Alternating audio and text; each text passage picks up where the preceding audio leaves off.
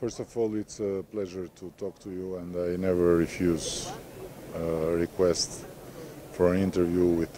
Turkish television.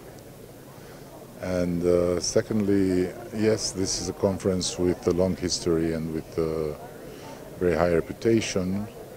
and it's a platform for people to meet, to discuss openly or behind closed doors. But no miracle has ever happened here, and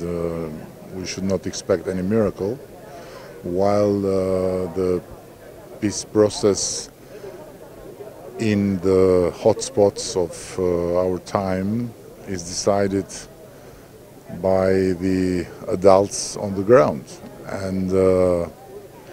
as far as the adults on the ground don't agree, then there is no conference like that can